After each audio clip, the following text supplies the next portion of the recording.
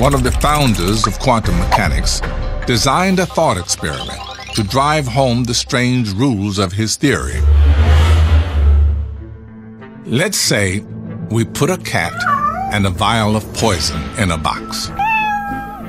We add an atom of radioactive uranium and a Geiger counter.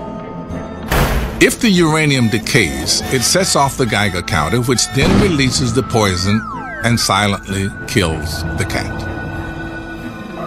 Before we open the box and look, we can't actually know whether the uranium has decayed or not, since radioactive decay is a probabilistic quantum event.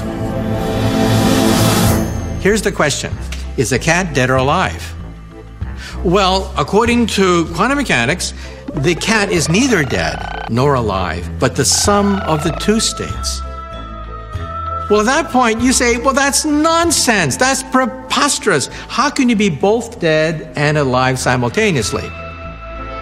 Schrodinger's cat was supposed to show that nothing in this universe is certain until someone makes a measurement. But another pioneer of quantum mechanics, Eugene Wigner, believed it could teach us something else about the working of the universe, that consciousness controls everything. Wigner said, let's take it one step farther.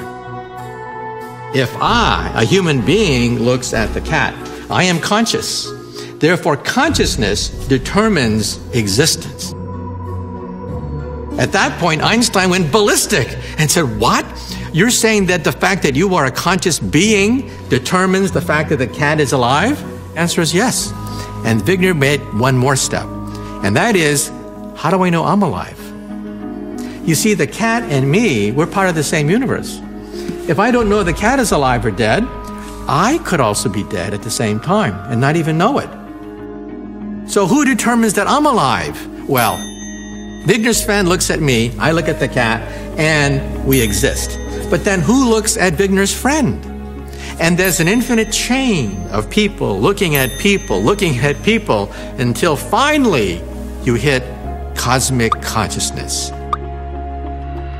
Some consciousness that's ethereal, that envelops the universe, which looks at us and says, aha, the cat is alive.